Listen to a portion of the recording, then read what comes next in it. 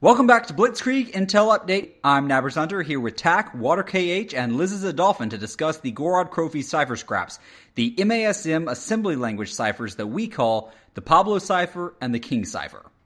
Water, so you kind of led the charge with this last night in transcribing the program and really sticking with it. You want to tell our viewers how this kind of unfolded?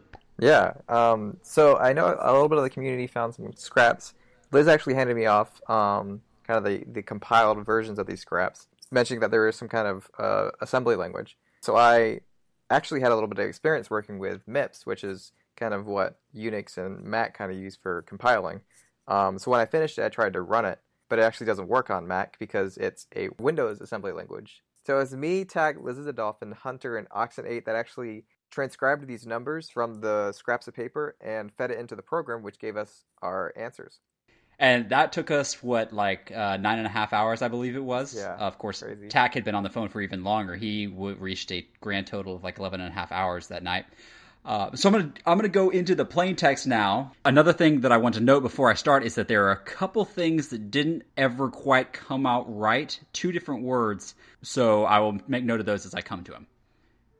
My name is Pablo, or at least I think it is, or was. I don't know anymore. I have been locked away, held prisoner in this cell for many months by German scientists. They keep experimenting on me, pumping me full of some blue liquid. I think it is responsible for the repeated visions I have been having, which I swear look and feel real. In this vision, my name is Pablo Marinus, and I am a knight coming back from the Crusades. This is one of the words that we couldn't quite get right. Ivan fight in a great battle against strange demon-like creatures who are trying to devour the earth. At one point, it appears I am doomed, trapped in the tentacles of a great 3-headed beast, when suddenly 4 knights decimate it with magical, elemental staves, saving me from certain death. There are, and here's another word, IHFF, otherworldly creatures that fight on our side against the demons. The creepy thing is that the sigils on their tunics resemble the ones I noticed on stones here at the castle as I was being brought to my cell. I just hope I can eventually find a way to escape this.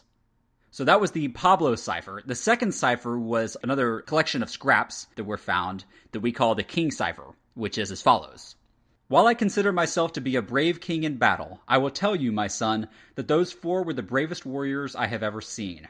I had the privilege to fight alongside them in the great battle many years ago, where we defeated the creatures from beyond and the Dead Eaters.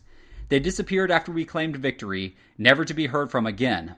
The last thing they told me was to build my castle here, in this very location, before they disappeared. Woo! I'm going to say it right now. I'm not even going to say it, actually.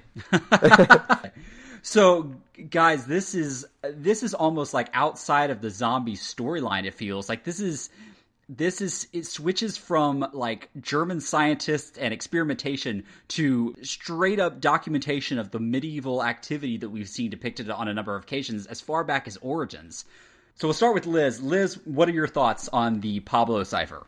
It is so interesting just hearing from a character who we've only heard of a few times before, and for him to give us such a big piece of information. I mean, we've only heard of him back in Origins, where Richtofen mentioned in one of his letters from the field that he had his diary or journal. And then we also saw in their Eisendrache that there was a spleen in a plate sort of thing that had the name Pablo on it. So to see that mixed in with all of the great battle and, these magical elemental staves. Really interesting cast back to Origins there. Like, out of the blue, all of a sudden, here are the staves again, kind of a reference to Primus and to the scraps that we got in Origins that depicted Primus. Yeah, a lot of holes that were actually filled in that one there. So, Tak, you had a bit of a controversial perspective on this cipher as well. You want to expound on that? Yeah, so, I'm not going to, I'll start this off. I'm not going to claim this as anything other than, me postulating this or speculating. But, the way that he says, my name is Pablo, or at least I think it is, or was, that part, and then where he says, he's having a lot of visions, and he says, in this vision, my name is Pablo Marinus, and I'm a knight coming back from the Crusades. Like, it makes me wonder if this individual who they're pumping full of, liquid divinium, if it's even Pablo. I don't know, all the phrasing about how, he thinks he's Pablo, but he might not be, it kinda, I don't know who that means it would be, or, what exactly that means, but I find it really interesting that they kinda open that door up. I don't know what to make of it. Yeah, so going off that a little bit, there was actually a cipher solved in ZNS that kind of gives me the same kind of feeling, and it starts off as, my name is my name. My name? Oh yes, it is Gersh. So it's kind of like he's remembering it, but it's like it takes him a minute. So he's kind of like, he doesn't know who his identity is. Kind of like in here, where Pablo is very unclear of his identity. This seems to be happening repeatedly. That's a good point. There are a number of individuals who are not even quite sure of their own identity. Mm-hmm. Yeah, I think, it should also be brought up as the Monty quotes have started kind of pouring in. He makes a comment to Dempsey about how Dempsey is giving back field reports to absolutely no one because of the 115 delusion. So, I guess going off of this Pablo Marinus cipher, perhaps my interpretation's entirely wrong, and it's just the illusions, or just the 115 just kind of messing with him, and it's nothing more than that. That's one of the factors that makes so much difficult at this point, is that we're really, really beginning to see and experience the effects of 115 on the minds of the people who've been exposed to it. Whereas in the past, in Black Ops 1 and World at War and so on, we heard more about it in retrospect and not so much actively. Here it's in ciphers, it's in character quotes, and it's very, very in our face. So it's very real. Yeah, we're getting to the point where I think that Maxis has always been at, where we can't be sure of what's real and what isn't anymore. So, moving a little bit down, we have that part where it says Ivan fight in a great battle against strange demon-like creatures. And then a little bit more down, it says trapped in the tentacles of a great three-headed beast. And we've seen that beast actually in Shadows of Evil, which is the Margwa. And also on the mural in the Pack-a-Punch room, kind of depicts this kind of great battle with all these creatures and keepers. And then it has those 4 knights with the staves, which most people think is Primus. And actually, the king is on that mural as well, isn't he? A king, or at least a king. Maybe not the king. Yeah, that's right, a king. And then even farther down towards the end of the cipher, it talks about the otherworldly creatures that are fighting, with these 4 warriors, or the 4 knights. And he talks about, as he's being escorted to Der Eisendrache, to the castle, he noticed the sigils on their tunics, and as you'll see on screen, that's the keepers. You can see the imprints in the wall match very closely the depictions on their tunics and their armor and whatnot. So that should be pointed out that those are keepers that he's referring to there. And these are those objects that we actually power up in the Der Eisendrache Easter egg, correct? Yeah. Yep, absolutely.